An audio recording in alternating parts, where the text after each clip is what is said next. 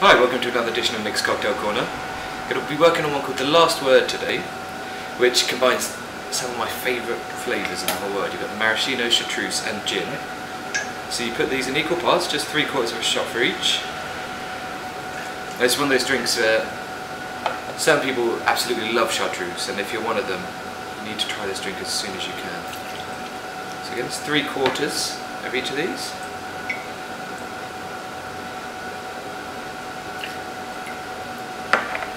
Follow that up with 3/4 of a shot of lime juice as well.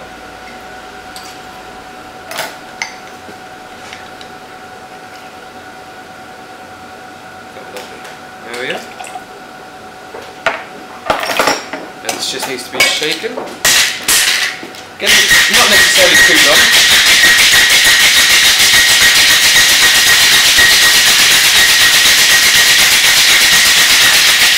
That should do it. You want to get it cold, slightly watered, but you don't want to go too far with it.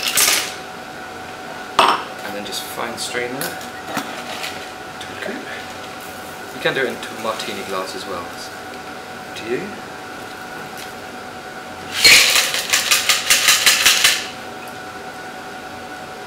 And then just garnish that with a lime wedge on the side.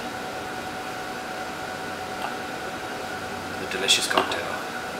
Enjoy!